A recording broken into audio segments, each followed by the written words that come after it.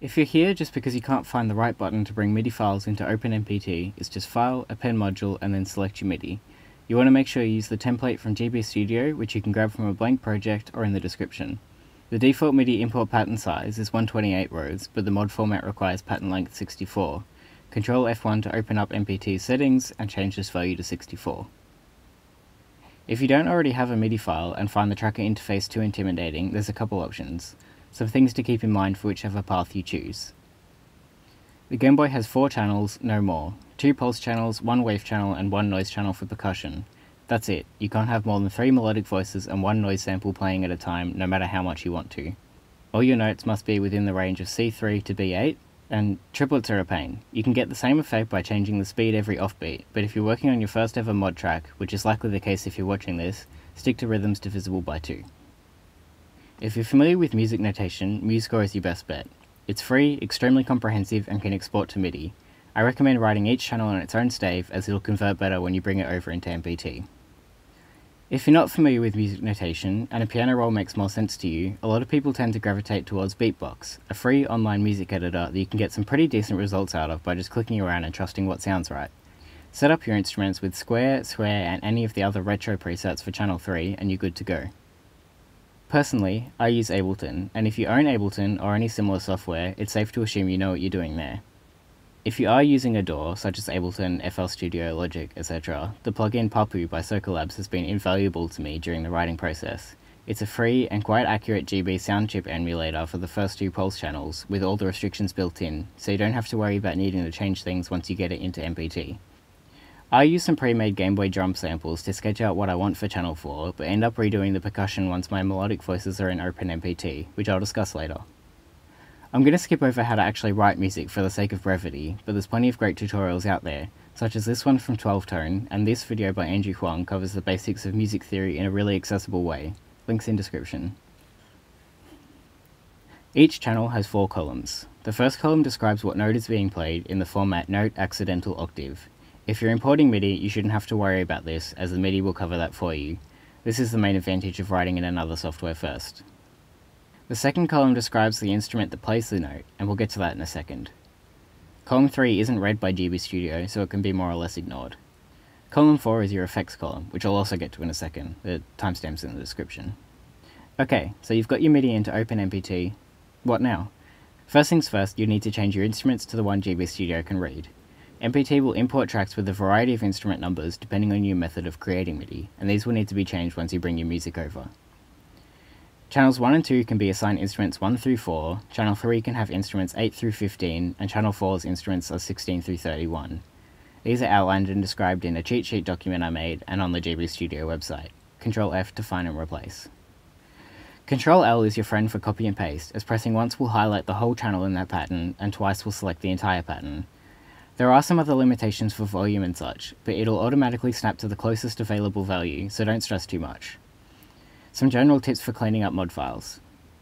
If the octave of your imported MIDI sounds wrong, which can happen frequently, Ctrl-Shift-Q and Ctrl-Shift-A will bump highlighted sections up or down an octave. You can also change the octave of the whole channel by right-clicking on it and transposing by plus or minus 12. If your track ends up being super long, with heaps of blank space, Alt-D and Alt-E are your friends. This shortcut will expand or contract the space between notes by a factor of 2, just make sure to double check that half your notes don't get cut out. I find it good practice to render the whole song for each channel as a single MIDI file, for neatness sake. Worrying about 3 MIDI files is a lot less effort than worrying about any more than that. In addition, import each track one at a time and clean it up before moving on to the next. Test your track at every step of the way. Seriously. I've linked a template GBStudio project. You can just chuck your mod files into the asset folder and select it from the drop-down. It will sound different to how it does in MPT. Make notes on any changes you want and then go back and fix them. It's a bit of a tedious process, but if you aren't up for the challenge, you wouldn't be using GBStudio in the first place. F. Tempo. How many ticks per row?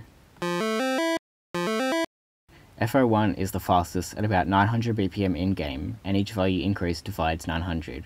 For example, FO3 is 900 divided by 3, so 300 BPM. Again, refer to the cheat sheet or the GBStudio website. C. Volume. How loud each note is played. This persists, so if you have a note and don't follow it with C00 at some point, That note will continue to play until another note is called. Interpolate effects, Ctrl-K, with C values is an easy way to create ADSR for fade-ins and fade-outs. EC, note cutoff. If you want really short notes, EC will play the note at the same volume as the last C value and will cut off after X ticks. Make sure X is less than your tempo value. I use this all the time on the noise channel as short bursts of noise make great hi-hats. E8, pan. Where the note is played in stereo space. 0 to 3 is left, 4 to B is center, and C to F is right. MPT defaults to each channel pan slightly differently, but in GBStudio everything is played directly in the center unless you tell it not to. Again, another good case for testing in-game frequently. 0, arpeggio. Cycles between 3 notes, X and Y semitones above the bass note. Recently added are pitch bends and volume envelopes. 1 will portamento up by X multiplied by 1 over the frequency, the period, of the starting note each tick of the row except the first. The period of the note is referred to as 1 unit, so portamento will slide up by X units each tick. 2 does the same but down. As the portamento amount is inversely proportional to frequency, the lower the current note is, the smaller the effect of 1 pitch slide unit will be, and vice versa. 9 is a hardware volume envelope. The first value is the starting volume between 0 and F, and the second value is the envelope. 1 through 7 is fading down, with 1 being fast, and 9 through F fades up, with 9 being fast. 0 or 8 won't fade. If you call this effect at the start of your track, such as 9F2, you won't have to worry about following every note with C00, as every note will either fade out due to this effect or be swapped for a new one when called. Changing the C value when calling a note with an active 9 effect will change the starting volume of each note, but not the fade time. For looping, B will jump to pattern X in your sequence. This is the actual pattern number, not the label given at the top, which you can change by selecting it and writing a new number. D will jump to row X in the next pattern, though it can break the file if used incorrectly, so I tend to avoid it. Converting percussion to mod through MIDI is kinda more effort than it's worth, as channel 4 will only read note C5 and any timbral changes will come through changing the instrument. Some go-to drums I use are 16 for kick and 27 for snare and hi-hat, where the hats are cut off using the EC effect for a bit more snap. If you're composing using a higher speed command, you can extend these for a more nuanced percussion, such as 16, 30, 29 with decreasing volume for a kick and 27, 26 for a snare. Some common errors. This happens upon saving an MPT when you delete the reference to a pattern but not the pattern itself. This is relatively benign and the mod will still work in GBStudio with this error, but you can stop it popping up every time you save by deleting the unused pattern from the side panel. This will happen if you forget to clear all the extra channels added in by appending MIDI. Right-click on any channel and select all the channels that aren't 1 through 4 to remove them. If you get random noises, either on track start or after looping, you can fix this by starting each channel with C00 and remembering to stop all notes with EC, 9 or C00. If there's anything I haven't mentioned here and you can't find it in the docs or on the OpenMPT wiki, try asking the GBStudio Discord server. There's always a few lovely people around to help out in the music help channel. Goodnight Girl's videos help me a lot starting out, and if she's around in the Discord, she is always super helpful. Rules, a major contributor to the audio system in GBStudio and one of the moderators in the server, has helped me out of a few holes too. Both of these wonderful people also helped proofread the script for this video, so a huge thank you to you both. There are also a few resource packs out there if you're too intimidated to jump straight into making your own music. There's the GBStudio community assets, which contain a lot more than just music, and you may be able to find other free resource packs on places like itch.